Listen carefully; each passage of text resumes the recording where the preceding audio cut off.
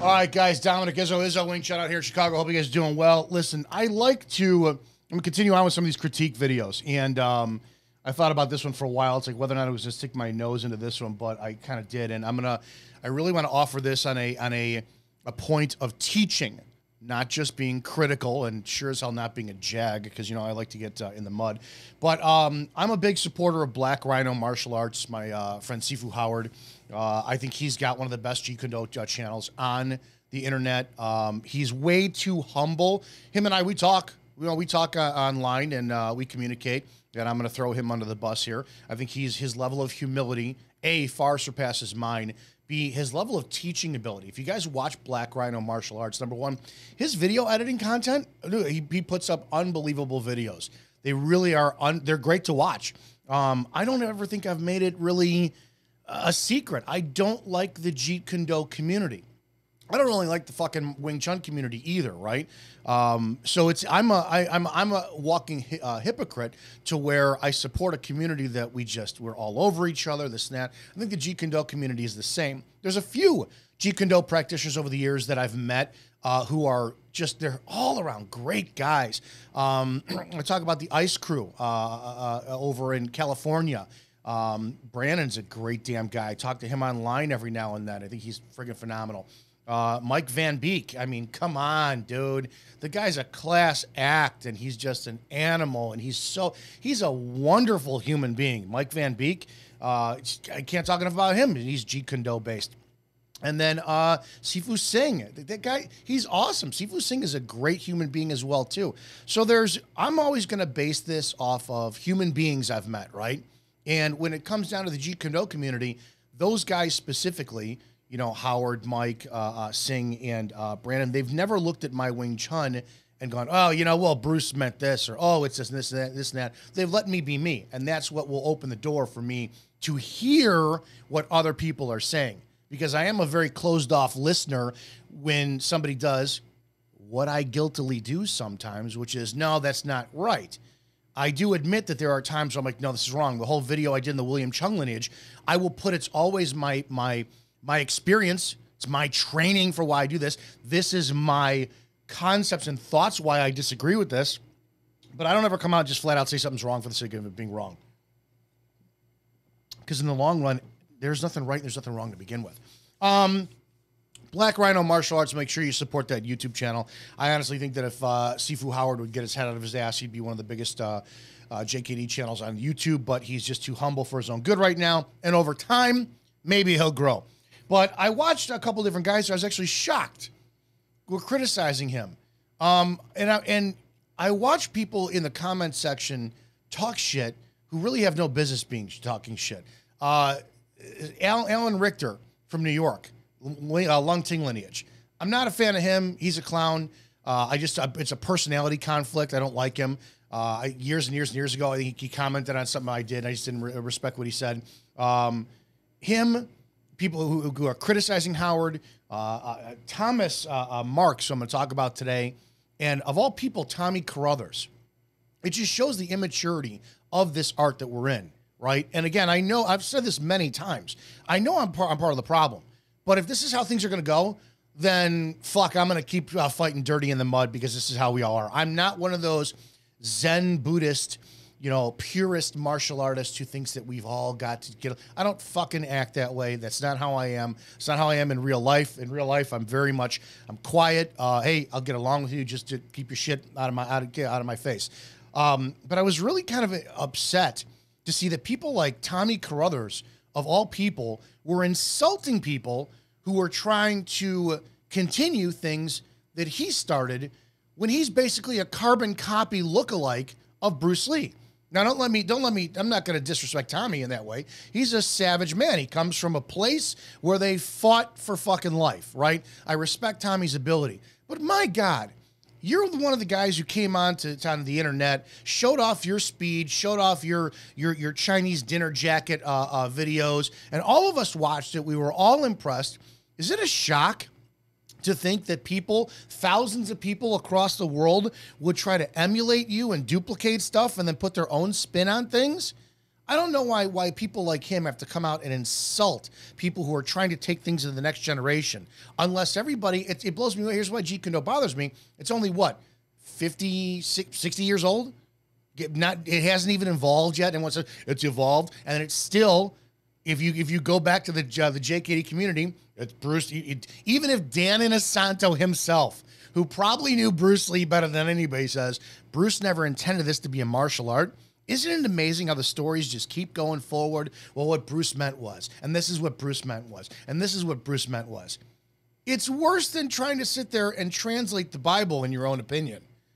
Jeet Kune Do it's not even old. It's like Krav Maga. It's not even old enough to have evolved through anything yet. So it's still the old tigers are out there, like Tommy, who's got, the closer you are to that Bruce Lee himself, the more validity you have. When you think about it, the further away from Bruce Lee that you are, the more powerful your concept of Jeet Kune Do should be. It really should be, if you are backing up authenticity for what you claim Jeet Kune Do is. So I want to talk about this for a second today. I came across this video. This is Wing Chun Evolution into Boxing. This is by Thomas Marks. And the reason I'm doing this one, and I'm really going to try not to get too, what do you call it? Offensive, if you will, is that, I got to figure out how to do this one again. I was bothered by the fact that Thomas Marks, of all people, was insulting or being critical of other people trying to do work. And this is crap. And I watched a bunch of his videos. This is crap. This is crap. This is crap. I will say this to begin with. I'm not impressed with your martial arts. I'm not impressed with Jeet Kune Do. You look like Tommy Carruthers, who looks like Bruce Lee. Everything. And go ahead, comment below, guys, whatever you think. Everything in the Jeet Kune Do community looks exactly like Bruce Lee does. But the same thing can be said for Sam Kwok's lineage, Ip Chun's lineage, Wong Chung Lung's lineage, Dave Meadow's lineage. You look like your teacher. You try to get evolved, right? So I'm going to break down, because I haven't watched this yet, your video of Wing Chun Evolution to Boxing, and I'm going to help you evolve and correct your Wing Chun knowledge, which I already know you don't have. So hopefully you take this as me being a mentor to you in Wing Chun and explaining what you're misrepresenting. Because if you're going to call the people's stuff crap, then I got to put my money where my mouth is and let you know why your stuff is inaccurately misrepresenting Wing Chun. This or this? The very first movement, we're going to look at that for a second. We're going to look at your air quotes chain punching. This? Yeah, we're going to, right there. That's number one. And this is for the Wing Chun community itself too. If we are passing along this and somebody is standing erect, squared up, and they're locking out their elbows, doing chain punches rigidly like this, then we're doing a bad job misrepresenting our art. I did a video the other day talking about what the straight blast really is, and it's not what you think it is. It's simply a bridging the gap, recovering context video. The best, in my opinion, and I've said this before, I'll say it again, the absolute best example of bridging the gap using a straight blast is Dan the Wolfman. He's got 2 matches up online on his channel, Dan the Wolfman, where he did exactly what a straight blast is. It's getting your opponent to be like, oh, it's bridging the gap. That's all it is. There's no real power behind it. It's just bridging the gap. That's all it is. Let's continue. This or this? This is Thomas Marks, JKD. Today we're going to compare straight blast and hooks. I got to give him credit for this. This is Thomas Marks, M-A-R-X, Jeet Kune Do on YouTube. And how Jeet Kune Do evolved, where Bruce did mainly chain punching, and then later on he switched to more boxing style. So judging from a comment section, many people are still not sure or don't really understand what is more beneficial using hooks compared to straight blast and chain punching. That's what we're going to talk about. We'll solve that right now. Circumstances dictate tactics. There's no beneficial for one over the other. And we have to stop thinking that way. It's whatever the situation is what dictates tactics. That's it. Like the guy you're facing with, you're clearly a whole entire head taller than him. What's going to be more beneficial for him, hook punches or chain punches? He's got to get in on you first. We don't know. And then once he gets in on you, is he going to have enough power to wind up giving you any type of strike that could be done? I mean, shit. So in your distance, you could chain punch him all day long and be fine. Lennox Lewis versus Mike Tyson. You remember that boxing match? All Lennox did for the entire match was jab him. Kept Tyson out. That's how he won. Talk about today. When you look at the mechanics of straight blast, it's more square and you have more a fixed position compared to your opponent. So when you punch your opponent like this and he moves and you have to chase him, and if he goes right or left, you basically stay all the time in his front and attack him at the same line. I'm sorry whoever told you that. They were wrong, and that's level 1. That's a basic level concept. You just taught a concept. You didn't teach the application. And I don't blame you, because you probably don't have legitimate Wing Chun training. And if you're learning from Bruce Lee, remember, Bruce Lee only had a couple of years of Wing Chun before he left. And if he didn't understand the concept in order to put it in application, this is where we're at today. This is the Wing Chun community's fault. That's training. That's what you just taught right there and passed off to make it sound like it's the chain punch is the equivalent to getting a boxer to do speed bag training and then saying, yeah, you use those strikes in the ring. Huh? Yeah, that's where you're going to strike. Or a friggin' Makiwara board and have somebody just, no, go do that. Just go do that. They're tools. The straight blast is not, it's a concept. And it really doesn't, it's not limited to fists only. You can literally pull any tool from Wing Chun and put it in a straight blast, which isn't even Wing Chun, a chain punch concept. It's a bicycle chain, right? If one strike is going down range, as it comes back, the other one goes right over the top of it. As another one's coming back, something else comes over the top of it. Then another comes over it doesn't matter. You could throw in elbows. You could throw in a fox out. You could throw in palm strikes. It doesn't make a difference. And it doesn't have to be at the head. It's you spreading out your shots. It could be a liver shot, solar plexus, curvature of the jaw, back down to the other side. It doesn't make a difference. That's the problem with the straight blast, is they were not taught it the right way or what it's all about. Also, because of the nature of this kind of punching, there's not a lot of body weight behind it, at least not when you compare it to hooks. When you punch hooks, well, that's incorrect too as well.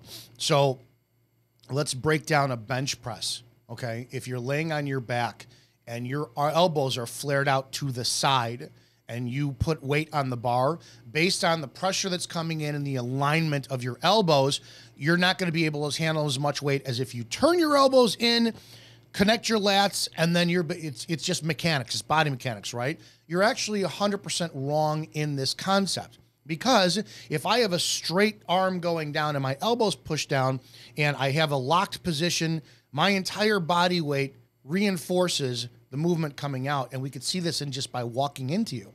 I've done millions of demonstrations on this. You literally put a hand on somebody, elbow position. If you walk into them while keeping your arm in that position, you're going to put your entire body mass into them. The second your elbow flares out to the side, i.e. a hook punch, well then, just like electricity, it's going to find the path of least resistance and it's going to be hinged. It's going to dissipate out that way. So honestly, you are factually, biomechanically, and physically incorrect.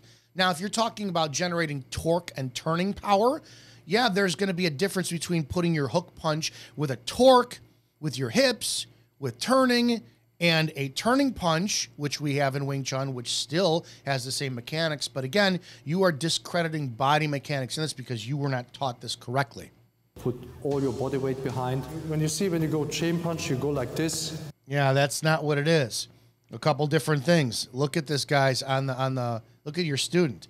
Your student is not even remotely stepping the right way. If we broke this down, the Wing Chun method, he's got majority of his weight on his front leg instead of a 50-50 or a 70-30, just to put that weight into it. Again, something I'm not a fan of. And he's walking into, you can visually see this. It's only hand. He doesn't even have his intent in his elbows, his intent in his hand.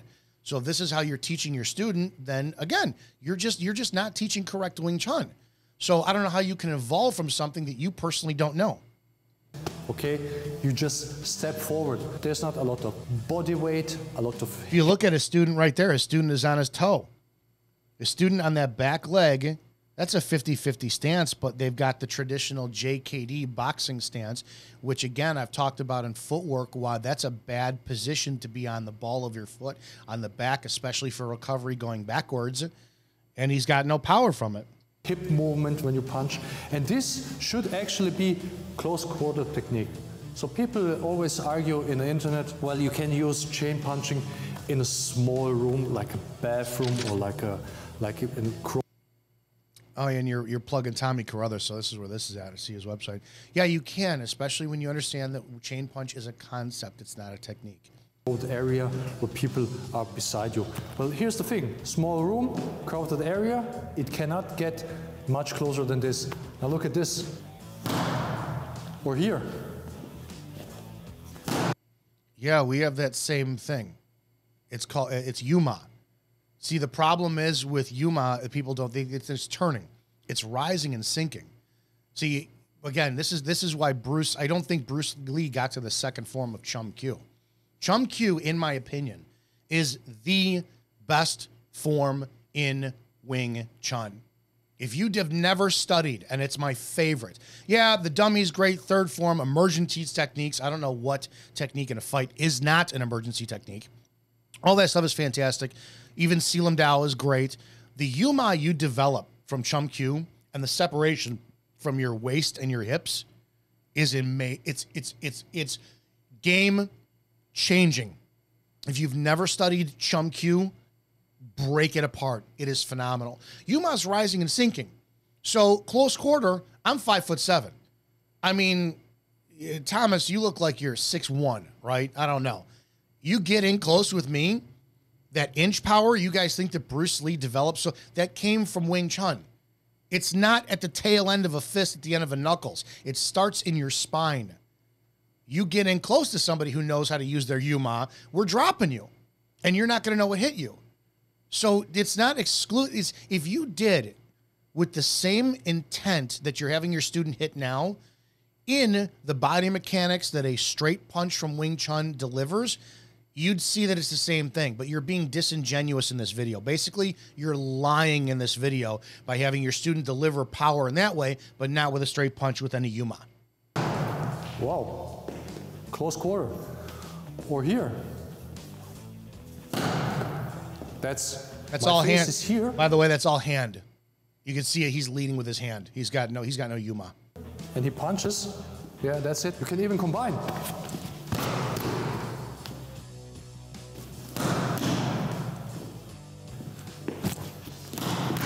So you see, compared to this, that's a load of bullshit. That's a load of bullshit.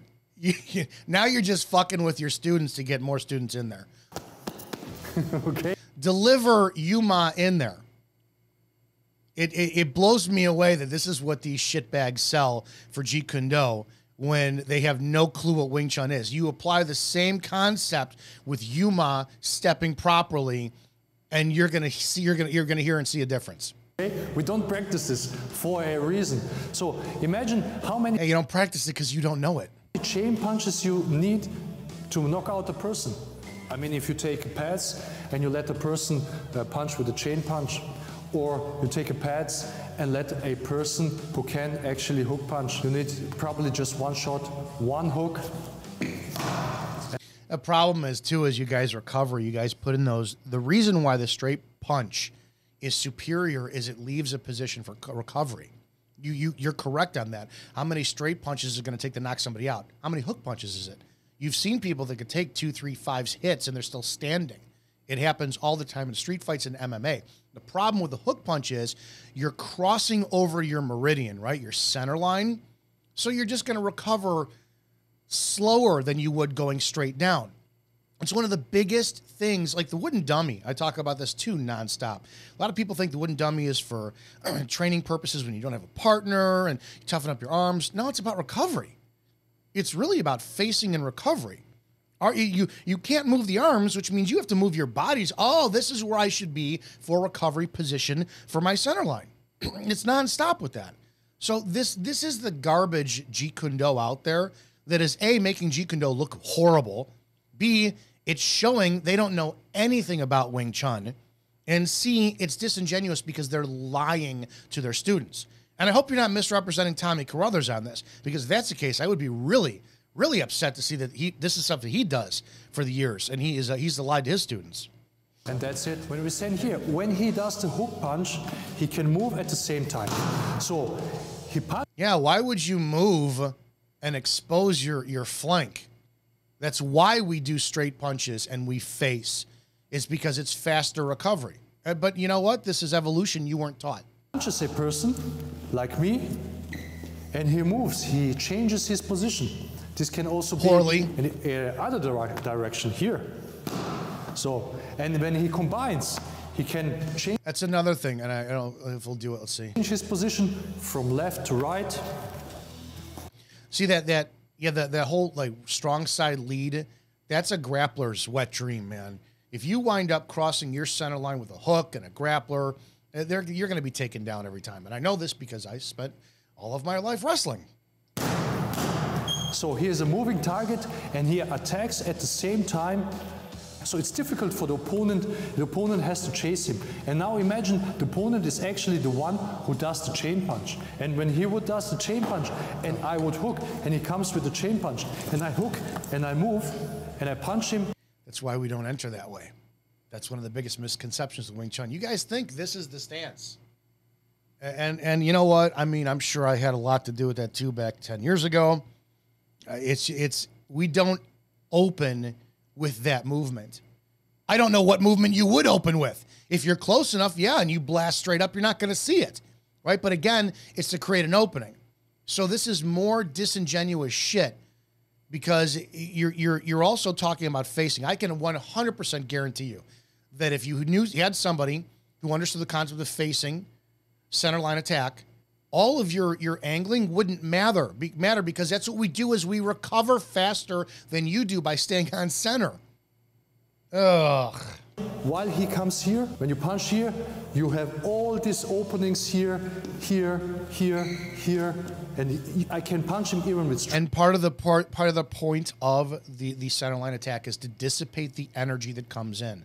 So all things being equal, while you're throwing the hook punch and I'm hitting a straight blast at you, I'm getting to you first. Let's just go with your theory. It may not be enough power, but as you're being hit, especially with those body mechanics, and I'm stepping in, you are then being shunted back and it's dissipating the power that's coming at me with a hit.